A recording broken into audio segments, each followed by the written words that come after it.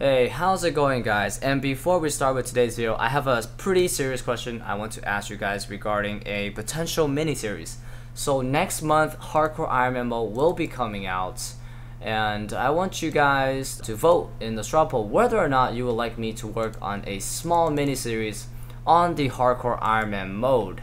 I will elaborate more on what my plans are if I do make one at the end of the video, so if you want to hear the details and all that, definitely watch the end as well. So anyways, the straw poll is in the description, so make sure to vote and let me know whether or not you are interested in me making a Hardcore Ironman mini-series. And aside from that, hope you guys enjoy episode 98 of the Ironman series. Today's episode is pretty lit as well. So as you can see, my crystal shield is currently 1/10 of a charge, and basically very soon it will degrade into a seed. So a really easy way to degrade this when it has, like, say whatever 33 hits left or something is actually to use the rock cake. So for example, right, my shield has 6 charges left. That means all I have to do is spam click this 6 times, and as you can see, it turns into a seed. So this is a really quick way to turn your shield into a seed when it's like almost used up. Alright, since I'll probably be using the crystal shield for a while, I'm gonna go ahead and make myself 5 crystal shields and of course imbue them. And I've already converted the seed plenty of times so that now the charge is basically the minimum of 150k each, which is really cheap. So let's go ahead and make 5. So I'm hoping that these 5 shields will be enough to get all the bandage drops that I need. Oh yes! Oh yes! Wow, that looks nice on the ground. Oh yeah, dude. Okay, so if you're wondering why I'm happy about this, this is actually a master clue emote item requirement. So yeah, that's nice to get it done, man. So if you haven't gotten one on the Ironman or something, definitely consider. I mean, this task is really quick anyway, so you might as well do it for free points and whatnot. Whoa, holy shit. Look at this. I just got 87 Iron Dragons. Wow. I didn't even think that was possible. So like, what's the potential max? 100? Alright guys, so it took me around 7 minutes to get a full inventory. Well, 26 buckets of sandworm, and that's around actually 5%. A rough estimate is like, what, 7 minutes every 5%? 8 times 7. I need around an hour left. But honestly, I thought the sandworms were going to be a lot slower, but it's actually not. What the fuck? Are you serious? I got one of these 2 days ago, and I just got another one. What? What? Oh, do I even... What's the point of this? Do I pick this up? Like, I seriously have one in the bank from 2 days ago, and I get another champion scroll. What the heck is this? Like, seriously, I've never gotten champion scrolls in all of my RuneScape career. And, like, yeah, it all happens twice within 2 days span. I just don't understand. Oh, Rune Longsword for the clutch kill. Alright, well, I am 1 kill away from 150 KC. That's pretty crazy. That is pretty nice. Pretty soon we're gonna hit 200, man. But yep, nothing yet ever since the Bandos plate body. So I've been doing a lot of dragon tasks lately and banking most of them when convenient. And look at that, stocked up on 2,000 dragon bones, and that's around a little bit over 500k per experience. So that is more than enough for 86. So I'm gonna get that right now. More prayer, the better. 1, 2, 3, 86 prayer. Hell yes, guys, that's awesome. 374k to 87. Wow. Okay, so I still have like 1,400 dragon bones. I know that 1k is like 250k experience about, and like 300, you know, it's like a third of that. So like, and also I have Dagonut bones too. Damn, I have enough bones actually to go for 87. I guess I'll see you with 87 very soon as well. Oh my goodness, guys, got my final mushroom spore that I need to make this fairy ring. So I grew the mushroom spore and I collected the mushrooms, so now I have enough to make myself the fairy ring now. And I could not use the crystal saw to make this one because for some reason, if it's not something you normally use to make with the saw, then you don't get the boost first. Yeah, spicy stew boost worked easily, and also the tea in your playground house works too, but I don't have that built yet. So now that this thing is built here, it's going to be even more convenient to use the fairy ring. The only thing that I could do to make the fairy ring even more better is when I finish the Elite Lumberjack diaries, which is coming up in the near future. Just need to get the smithing, but yeah, once it's done, I don't need the drum and staff for it, so that's good. I should be, yes, 100% Piscalarius, and I have now completed every single favor in every single goddamn place in Zaya. Make sure to lock this favor, of course, and after that I believe I can actually, of course, fish anglerfish, which was the whole reason I do this. So this is the guy that you talk to lock the favor, I believe, and yep, this is the last architect that I need to hire to make the new statue at Corinne, so let's check it out. Alright guys, so all the architects are here, so if I start talking to them, they should be making the statue, so yeah. Okay, this big pillar should soon after transform into the statue. Oh wow, look at that, that's actually pretty cool. I mean, now that is a good looking statue. So another bonus thing for completing all of the favors in Zaya is you have the ability to unlock the Syrinx Heart teleport, which is okay. I mean, it can teleport you all the way here, but there's already a spell that you can use in your actual spellbook that does the same thing, so I don't even know why they even bothered with that, because like honestly, what they should have added for new teleports for this amulet talisman should have been a teleport that teleports you to Piscator's house and one for Arceus' house. Hey, we got a bunch of people fishing anglerfish. That's nice. I'll have some company. It's time to start fishing myself at the angler spot. So this will be definitely the place for me to AFK for a bit. I'll be mixing it up along with wyverns. If I need more AFK, you know, I'll go here. So I've already spent a few hours at the anglerfish, and of course I got myself almost 400, dude. I'm so excited. I'm about to go to Banos right now and use these things. Very nice. Got myself 8 kill trip wound arrows. Well, I'm 180 KC now, and yeah, I haven't gotten anything ever since the first drop of 11 KC, but it's okay, whatever, right? Can't always be lucky. I'm getting so many 4-step easies. Oh my god, damn dude, those look like fluorite trousers, but it isn't. Ceradomin rope legs.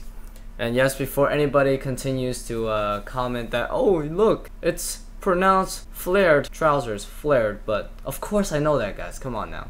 I like saying fluorite because it just sounds much cooler. But yeah, onto the medium clue though, new unique item. Alright, this one is also a pretty long clue. Here we go. Whoa! That's insane, 3 uniques.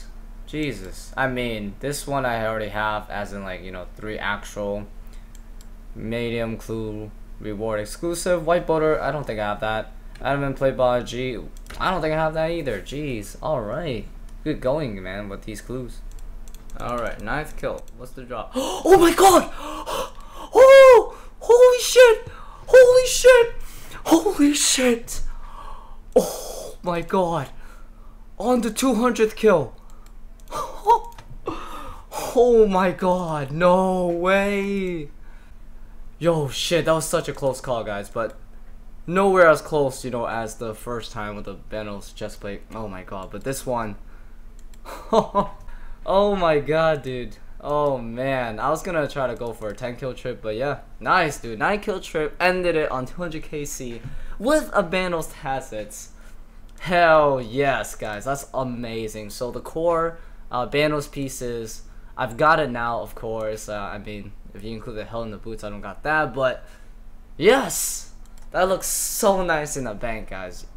You have no idea. Oh my god, awesome. Hell yeah, that's so nice. Okay, well, I am, as you can tell, very addicted to Banos right now. It's so fun, you know, when you just get those like 7 kill trips consistently, it just is so fun. But anyways, I'm gonna go back for more gains, hopefully. So yeah, let's see what is next for drops. Oh my god, though, gains. What the hell? I accidentally clicked on the chest before I hit recording, but what the heck is this clue? Seriously, Jesus. Master Clue Scroll, Ancient Page, Godix Kite Shield, Blue Dragon Mask. Wow, that is insane. And this Blue Dragon Mask, I don't think I have this yet, but wow, this Master Clue though, I am pretty excited to read this real quick. Okay, it's a Sherlock clue. I think I'll be fine. Let's go, Master Clue time. Pretty excited. Okay, Sherlock, please. Don't give me something too hard, alright? Smith the Runite Med Helm. Well, I'm fucked. So that means I need 83 smithing in order to boost to make this helmet for this Master Clue. And honestly, I am not gonna drop this just because I plan on getting the Lumbridge Diaries done at some point anyways, and the Lumbridge Diary requires me to get like 80 something smithing as well, so I might as well kill 2 birds with 1 stone. Probably gonna start grinding this gold smithing very soon. Okay, come on, 1 more hit. Hey, there we go, guys. 99 defense has been achieved here, putting me at pretty much max melee stats, I guess, if you consider defense in melee as well.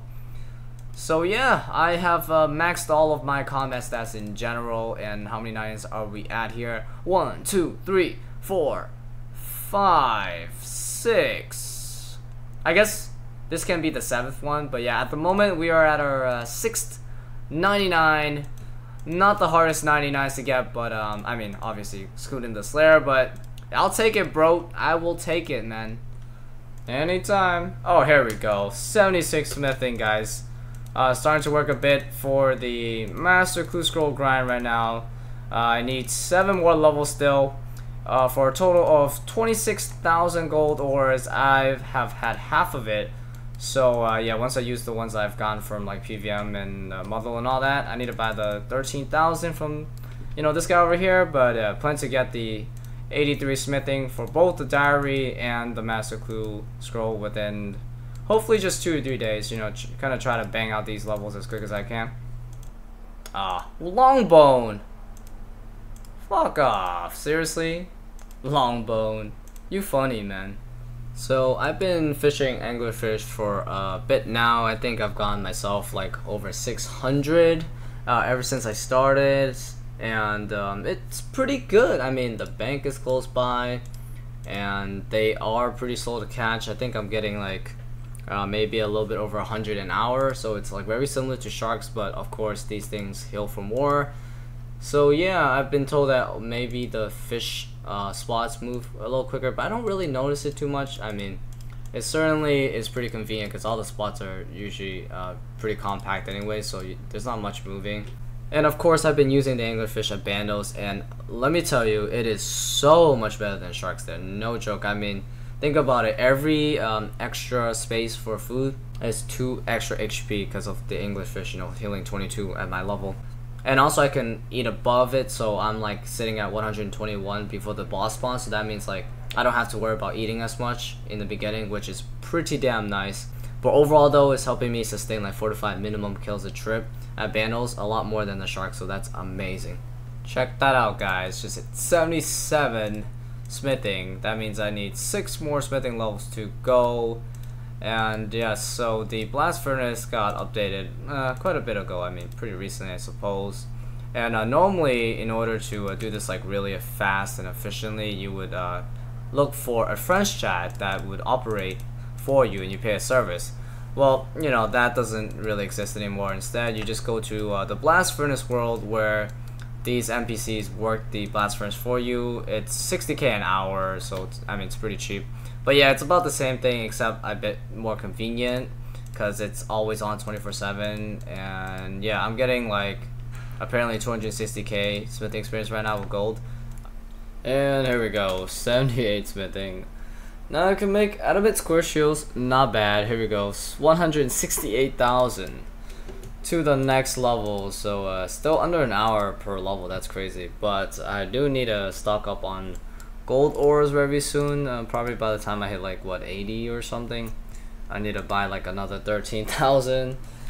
Alright, it's been a while since I've gone a level in farming, but here it is, 94 farming.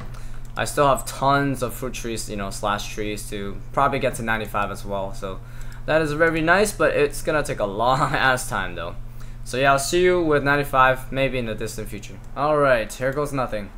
Wow, Guthix D-High boots. Jeez, and a Saradomin crosshair too. Huh.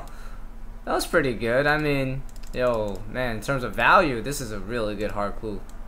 But yeah, nope, Black Dragon Mask yet at 255 hard clues, not bad. And here it is. 79 smithing can make adamant warhammers, station supply helms 4. And that means I need 4 more levels to go. Still under an hour to get 80. That's still crazy fast, but yeah. Really close to running out of the gold ores, so that means I need to start buying them very soon. 13,000 more gold ores from this guy. I wonder how long it's gonna take. Hopefully it doesn't take any more than 2 hours.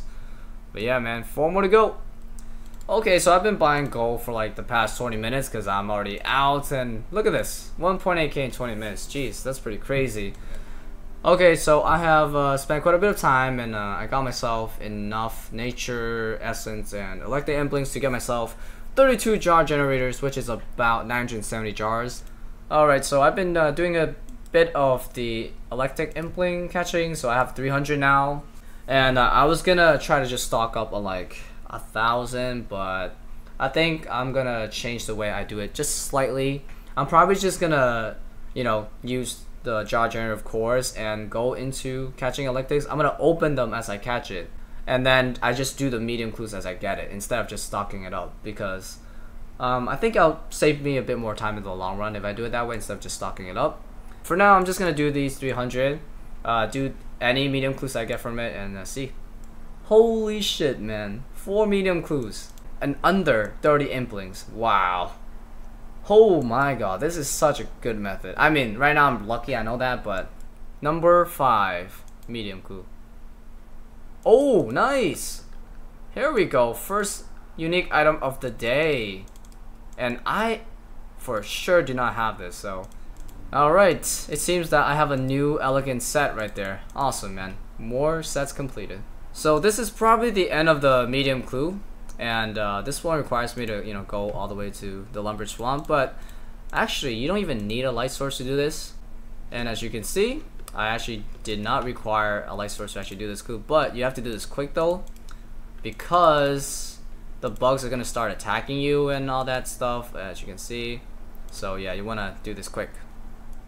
Okay, so this is medium clue number 10 of the grind with the electrics I've got. I believe the rate is 1 in 25. I know the wiki says it's 1 in 50, but I've consulted a lot of people, especially the people that did, you know, this method, and they can guarantee that it's like 1 in 25. But yeah, let's open this bad boy out. Here we go. Oh, okay, adamant shield, H3 trim. Don't know if I got it, but this might be a new item, honestly. Can I put it in the... Yes, okay, indeed, it's a new item in the chest. Nice. So this is my 15 medium clue of the day. I'm gonna try to do like 10 a day or something at this rate, and see what we get on the 15th one. Okay, well, more alcohols. Lovely. That was good. What? What? Oh my god, no way. No. No way. Seriously? Holy shit. The fucking Bando slug, guys. Oh my god, I'm not kidding, dude. That Bando slug right now, it's insane. That is my second tacit. What's the drop? Elite Clue Scroll from Bando's boss. Oh, that's certainly interesting. I have not gotten Elite Clue Scroll from this boss here, so that is very nice. Just letting you guys know, you're probably not gonna see another 20-minute video for a while, because holy shits, I have to be super lucky to get enough clips on time for something like this, and it's a lot more work, okay? But anyways, thank you guys so much for watching today's episode, and of course to the usual people that watches the video from the beginning all the way to the end. You guys are fucking awesome. So let me start talking about the potential Hardcore Ironman mini-series, and I'm going to keep it very simple. The Hardcore Ironman is not going to have some crazy series rules or anything. I am just going to play until I get bored, okay? And I'm just gonna play whenever I want. There probably won't be any like consistent uploading schedule or anything like that. It's just gonna be something I want to do on the side whenever I feel like it. And also, I will probably stop that character the moment I die on it, like actually like a real death. Because the reason is very simple. If I die on the Hardcore Ironman, I lose the Hardcore Ironman symbol, I become a normal Ironman. So what would be the point of playing on the Hardcore if it's not a Hardcore anymore, right? So that will probably be the way for me to end the series. Is I try my best to not die. Of course, I'm not gonna be an asshole and like just let the character die at level 10 or something. I will try my best to not let it die. And anyways, yes, it should be a very interesting series. If you guys do want it, definitely let me know in the straw poll. I guess in the comments too, whatever. But again, thank you guys so much for watching, and I hope to see you guys soon with another video in a few days, man. Take care and bye bye.